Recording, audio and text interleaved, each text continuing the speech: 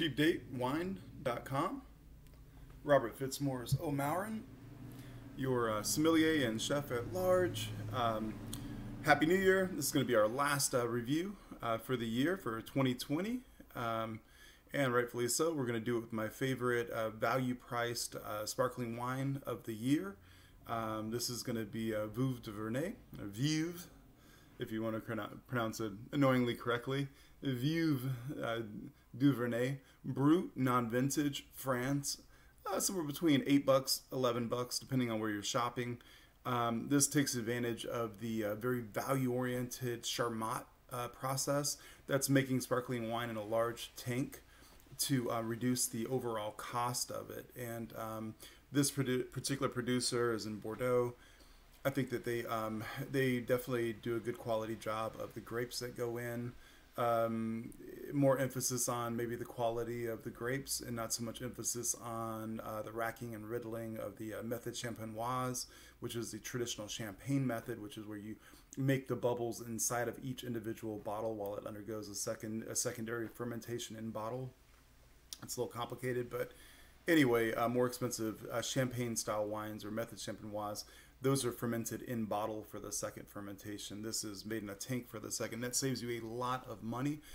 Here at cheapdatewine.com, we want you to enjoy a luxurious lifestyle every day on a everybody budget. If you are trying to accumulate wealth, if you are trying to live your life to the fullest, or if you're on a fixed income, everybody deserves the greatest luxuries on life, which for me are wine and cheese and preserves and dates, even if it's a date with yourself at the end of the day after work or at night. This, for me, this is comparable to a much more expensive $17 to $25 French sparkling Crémant de Loire or Crémant de Bourgogne. Those are sparkling wines from the Loire Valley in France, or Burgundy in France, that are made in the method champagne method champenoise, or maybe a $17 to $22 Napa Brut. Let's say maybe like a Mumm Napa Cuvée, something along those lines. The style is very classic, but it's got kind of a balance between crisp, dry, or dryness, and kind of ripe lemon, fruit, and cream. So definitely not sweet, and definitely I wouldn't even say it's fruity, but it's just enough fruit that it balances out that dryness that sometimes is harder on some people when they're drinking sparkling wine. A pretty good crowd pleaser. The character overall, I'd say it's kind of that golden child with the bowl cut, blonde hair, and the blue eyes are kind of innocent, but kind of driven, kind of a personality, you might say. Mass appeal, 95% easily. Sparkling wine drinkers can enjoy this wine. A few champagne drinkers may feel it's a little too fruity, or, and then it won't be sweet enough for like somebody who likes Moscato d'Asti or something like that, or Moscato that wants, basically something really sweet. So this is going to be like champagne, but just a touch fruitier. My quality to price ratio, I'm sitting at a 90 to 91 points. This might be the most enjoyable, value-oriented sparkling wine that I've had this year by far. Production story of a 19th century French scientist named Jean Eugène Charmat, who also invented the Charmat tank process.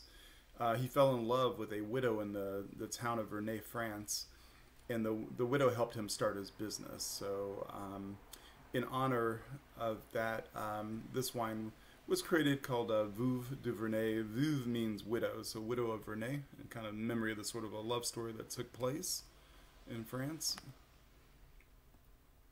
The region, the winery is in western France.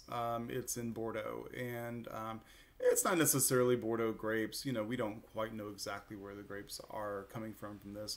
I do know that there's some Sauvignon Blanc in it.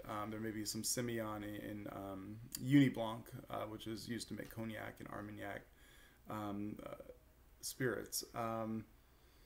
The aromas, I definitely get some very light yellow citrus. I maybe get a little bit of breadiness, maybe a little bit of cakiness. If that's a word, cake. like a yellow cake. Flavors: yellow peel, lemon for sure. Baguette, you know, a nice clean white baguette.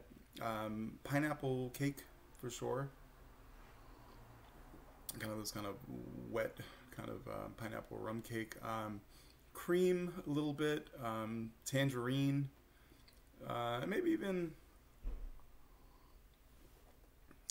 even a little touch of a nuttiness like pecan or something a little richer like that.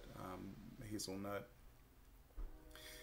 Body is maybe 2 out of 5 in weightiness. The fruit maybe 2 out of 5 as well. Just a tad of fruit. Acidity. I'd say 2 out of 5. You know, there's acidity here, but it's not so much that it's going to bother some people. But it's enough that that I think that champagne drinkers are going to still be able to enjoy it. A toasty nuttiness. There's maybe like about 2 out of 5. The kind of toasty, nutty notes. Earthy, yeasty. Maybe a little bread yeast at most, but not much. And sugar, maybe 1 out of 5, if not 0 out of 5.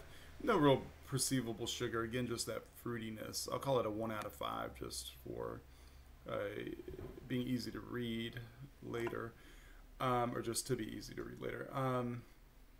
Cheeses. I'm definitely going to jump into that Swiss Alpine family. That's going to be your Comte, you know, your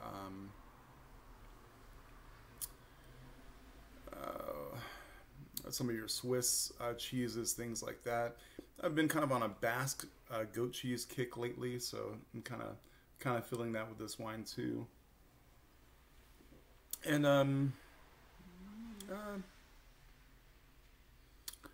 definitely a nice lemony chev. It's easy peasy.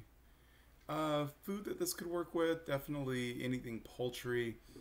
Seafood easily. This is a wine you can do with or without food. Purities. This is a great party wine, or entertaining wine for a lot of people.